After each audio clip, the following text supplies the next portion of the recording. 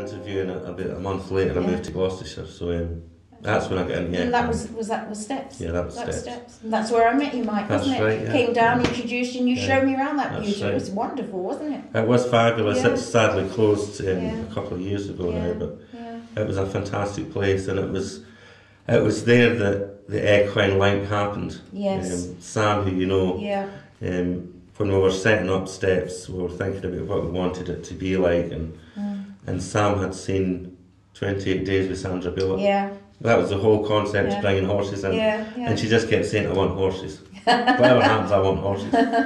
So we found this couple, David and Annie Titmarsh. They came across, they came and trained us, didn't they? Yeah, down there. Did you know horses before, Mike? No, not at all. No experience with them at all. I went riding once, I think, when I was a teenager, and that's all I remember. So what did you think when Sam said to you, oh, well, there must be horses in there? Honestly, I thought this is drivel. I just thought it was American schmuck. Do you know what I mean? And I thought this is going to be mad, but I went with it. Yes. And that first day with David, and I remember a demonstration they did. And they were both wearing boom microphones. Yes. And they looked. There was 3 horses loose in this menage, and David said, "I'm going to speak to Annie, but I'm just going to raise my voice slightly as if there's some conflict." And we want you to watch the horses. So I was sitting cynical, kind of staring out, and all they did was just slightly raise the volume, and one of the 3 horses came right across and split them up, went right between them, and pushed the female. Pushed the conflict, pushed away. her out of conflict. And I can remember a big tear coming in my eye, thinking, oh my goodness, what have we got here? What's that about? Yeah, and the minute I knew I was getting emotional, because 20 years in mental health, you become hardened. Do you know what I mean? You become you talked about cynical, if you like. And suddenly I went, oh my goodness, there's something here that I would like to explore further. So, I mean, that's how it all started, and we kind of... Luckily, we had a captive audience, because it was the patients that were in Steps that were forced to do it every week. And we saw amazing things happening. We saw people that we thought were beyond treatment or were too blocked to actually engage in the process. We saw them coming to equine and suddenly breaking and having communication with these horses. What's your theory behind that? Why was it? Why could they engage with the horse? What was that? I think now, looking back with the experience I've got, I think there's a whole thing about horses not judging. There's a whole thing about physical contact. One of the first girls I worked with had an eating disorder, anorexia serious. Her BMI was about 5.5 or something, really emaciated, and she wouldn't engage in the programme. And I took her to equine. And we went into a field. I remember it was all mares, and a couple of them had foaled. And the minute we opened the gate, they all turned and looked. And when we went in and shut the gate, they all came up to her, and they were all surrounding her. Me and the Jeremy, the other guy, stood back and just let this happen. And we saw her physically change, and she started playing and stroking, and the horses were... Even the foals' mothers were pushing them in with their noses, pushing the foals towards her to meet her. And I was just watching this in amazement and asking her the occasional question, because there was one mare in particular that she was really close with and was standing almost touching with her face all the time. And she looked at me and said, "It's the first living being that's been this close to me for a long time." And she felt the horse's breath, and she had never felt anybody that close. So even that was a major thing for me as a therapist. Going, oh my goodness, I hadn't even thought. So the first relationship was going to be with an animal, with the horse. Yeah. It's not non-judgmental. Yeah, absolutely. And she started this dialogue. She was talking to the horse. And one of the things she said was, why are men so rough? She was saying to this mare.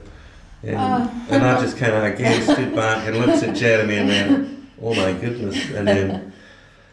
And I said to her, what's happening for you? And she said, she started disclosing an abuse that had happened within her family. But it wasn't until later, when I was processing, that it turned out that the mare was the only one in the field that had never foaled. because the stallions were too rough and she kicked them off all the time. So there's this, that's So this amazing. connection That's that happened. empathic Yeah. connection, isn't it? Yeah. That's the beauty, isn't it? And having just done some work with Lee Shambu, it's about the limbic and mammalian brain connecting. Yeah, absolutely. Completely connected. Yeah. And transferring that information back and forward.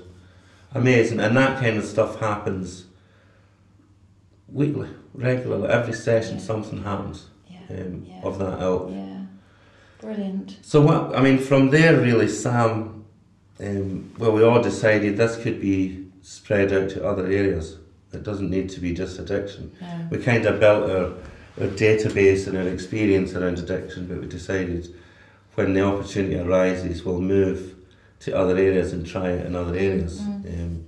So Sam formed LEAP. Yes. So that became a separate charity from... Which is still there today. It's still going, still going. Yeah. Beautiful horses down there. Fabulous horses, yeah. And LEAP's been able to spread the word and work with a whole load of... We started working with young people. Yeah. We did work with adults with post-traumatic stress. Yes. We've did women who are living in domestic violence. We've done perpetrators of domestic violence. Other mental health issues, depression, bipolar, that kind of stuff. I've got workshops running. So it's... Over the past 5 years, say, it's took off hugely. Yeah, so the remit's huge out there. Absolutely massive. Absolutely I massive. know you talk about ADHD as well. ADHD, I mean, we did last year from 2010 to 2011, we got 1 year funding from Children in Need to run a research project, and we worked with 40 children in 8 groups of 5, and each of the groups did 8 weeks each. So it was a really huge piece of work. It's enormous. Every Friday, we had a group in the morning, a group in the afternoon. Now, my experience was all with adults. I was like, I don't want to work with children. But Sam was saying, please just try it. And I was going, I'm not working with children, especially teenagers. Don't want this. I don't want the verbal abuse and all that kind of stuff.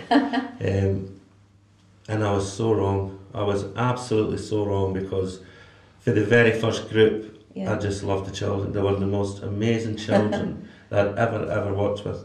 And these were kids that were sexually traumatised from young ages by their families, had grown up and become inappropriate themselves.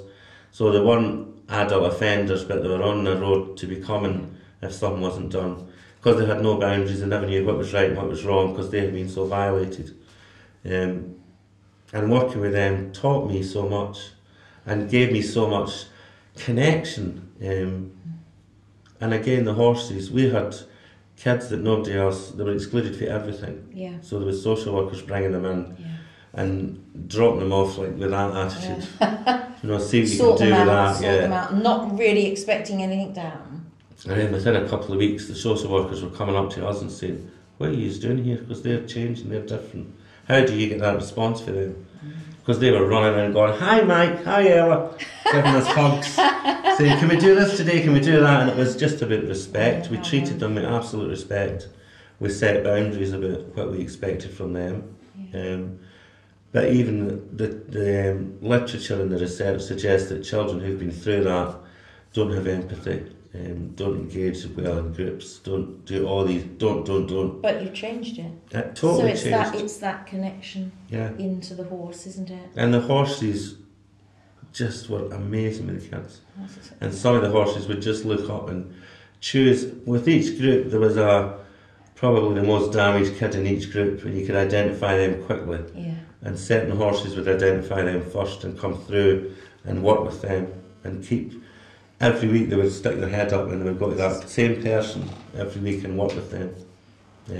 And we started getting letters off the kids to the horses. They were writing to their horses beautiful letters about how much they loved them. And so it was the first trusting, safe relationship they had had, and it was with horses. It's beautiful. It's moving. Yeah, it is moving. I've done a small amount of work with the children and the mothers, and so it's just so moving. It is. And they would bring, the children would be referred, but the mothers would come in, and the greatest engagement with the horses was then through the mothers, who then learnt to re-engage with their children. It's true. It's beautiful work. We had one They're group. magic creatures. We had one group of children who were living in domestic violence. Yeah. And while the children were with us doing the equine work, the mothers were in the classroom, and they started forming this group among themselves in the classroom. Yeah. But they were coming back every week and telling us about changes in the children. I mean, it all came really, if you think about the beginnings in America, there's Barbara Rector, who I love dearly. Mental health. Yeah, she started was it the all foundation really. of it all, wasn't she? She was. Yeah. But what happened was lots of kids in America were getting flung out of their cities because of the behaviour, and were getting sent to kind of boot camps on the ranches. And it was just work. It was physical work, just go and clean out the horses.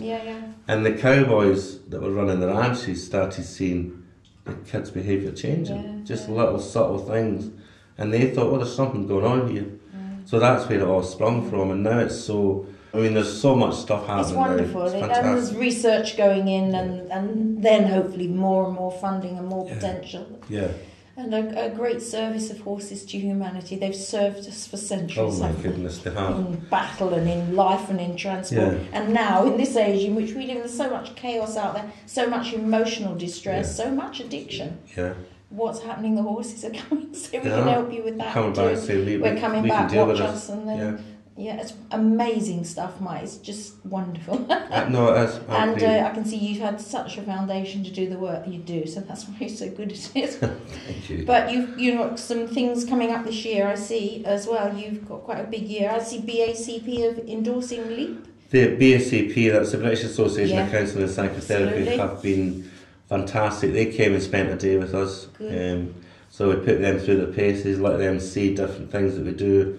So they kind of bought it. They understood immediately what we were doing. And they bought into, which is one of the, counselling out there and psychotherapy at the moment is under quite a drive to regulate it so much. And some of the more outside, more creative aspects are not getting the best. No, they're not. They're not getting the best publicity, are they? So it's wonderful that they're going to underpin equine. Well, they are, and I mean they've endorsed 2 of my workshops already. So if you come and do one, you get BACP, 7 hours CPD, and we all need our regulating bodies behind us to allow us to function and to work well. And they've just agreed. Also, just done a submission. They've agreed because Lee Shambo from America contacted me last year. She wants to come over and run some trainings here. So we agreed to work jointly, and we've formed the Heal Leap Institute. So I see now. That's wonderful because that's a really deep way of working with horses. Yeah. I think in the early days we were taught quite mechanically, weren't we? Yeah. And then I would say the magic came in this empathic work. Yeah. This great feels to me. I work as a psycho-spiritual counsellor. Yeah. It is the epitome of psycho. It's absolutely amazing. I've just went to train and do some work with Lee. I've just come back from America, and I was standing in fields with horses, getting in touch with stuff that I never even knew was there to get in touch with, because I've done so much kind of self-development work. But when you get to that level of communication and understanding with a horse, it's hugely powerful. It is powerful. To me it feels like sheer magic. It is. It really is. It's spiritual at its greatest depth. And you can deal with things soul like work. It's soul work. It is. Soul work. Yeah. And as far as therapeutically, I've seen clients with PTSD, which is really, really difficult to work with. Absolutely. But with a horse, they don't need to go into the dialogue. They don't need to tell the horse what happened. No. The horse knows. There's just the horse feels it out through that connection. great limbic system, Absolutely. isn't it? That's it. It's pure sensation. So the horse just seems to trip a switch that frees something, and I can stand back and just allow the client to be. It starts to release. Starts to come and starts to cry, and they can release it with all that flashback and memories. And a therapist saying, "Tell me what happened." It's no good, is it? If you've got to have that bodily, that deep tissue release. It's the issue in the tissue, as they call it. It's all called issue in the tissue. That's what it's called, And using with the soldiers and. It's just amazing the stuff I'm learning now, and that's where we're going to be teaching this. The Heal Leap course is very much about reflective work, very much about measuring where you are along with the horse. So there's lots of energetic work with your body, and reading your body to understand where the horse is and what. It's amazing what energy you can send out without even thinking about it. Do you know what I mean? And I'm quite aware of my energy and how it can impact. But I saw horses in America that would not come near because my energy was still so strong, and I send out a kind of a yang energy that's inappropriate sometimes. Yeah. Because I so want them to do something positive. And the message I got was, it's okay, I know what you want. Yeah. Just back off. Yeah, you don't need to do I that. always say that the 2 horses I've got now, I've had horses for years, but these 2 that I've had, I've learned more about how to be authentic and real. Absolutely. And when the energy is not good and not right, then I learn in any therapy room or any training, any supervision. They're like absolute mirrors. They're huge reflectors, and I just feel humbled in the presence of horses. Yeah, no, I do, absolutely. I've got a lot to learn Absolutely. about how to work our energy. Yeah. And those are patterns of a lifetime, aren't they? And I still, if I've got a group of children coming, I'll go into the field first, because I need to measure what my energy is doing to the horses before I bring anybody else in. Yeah, well, that's beautiful. Yeah. So now, from that mechanical early day training, you've gone down that beautiful route. Yeah, with a lot of help, but I think it comes from spending so much time doing it. Yeah. That you really get to know I know my herd really well now. Yes. But I can still go into another herd and work.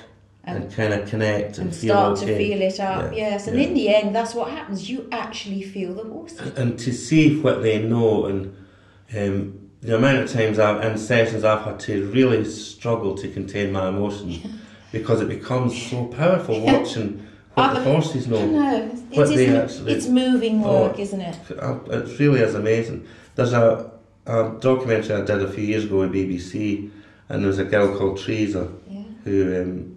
she's in the video, but the actual event which happened, I took her down to see the horses because she wasn't engaging. She had come from a London borough, serious drug user. She was sleeping on the street. She was really, really one of the most damaged addicts I've met in my life. And she wouldn't engage with the staff and steps. And they said to me, "Will you take her down to Equine?" So I went down to Equine and thought, I'll just walk through the fields, let her meet some of the horses.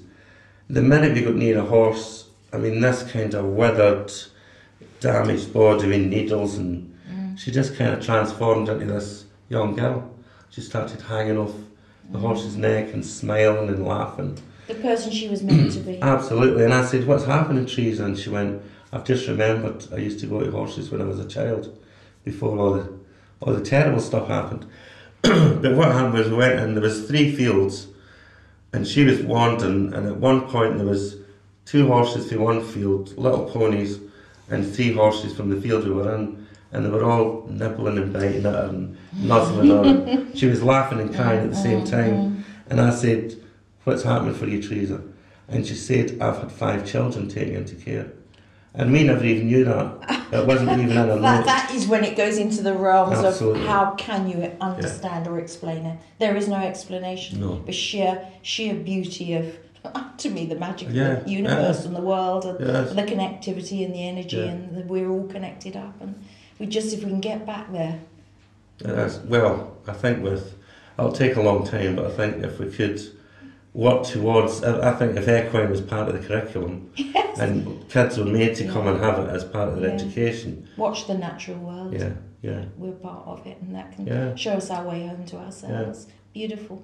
And I see great things. You're going to, you've been invited to speak for the Royal College or Psychiatric Conference. That's amazing. That's big for you, Mike, isn't it? Look where you've come from, and not you're these psychiatrists. The Royal College of Psychiatrists, That shocks me because... well, you deserve to be there, Mike, I know that. Well, thank you very much. But just the fact that this group of professionals have decided, let's look at this. I wonder what sort of response you're going to get. Who knows, I'll be interested. I hope you have a few smiling faces. Yeah, I think. A couple of them I know, a couple of them is Deborah. Oh, yes, I know Deborah. I've got to be in a moment because they've done it. Yes. But the fact that they're willing to listen and to have 300 psychiatrists in one room, if 10 of them go away... I think I'd find that terrifying. No, I think if we can even get a few projects running from that. Brilliant. Good on you, Mike. Well done. Thank you. Absolute pleasure. Very moving to start with, but very honest and beautiful. Wonderful work. Great, Mike. Thank you. Pleasure to know you. Thanks.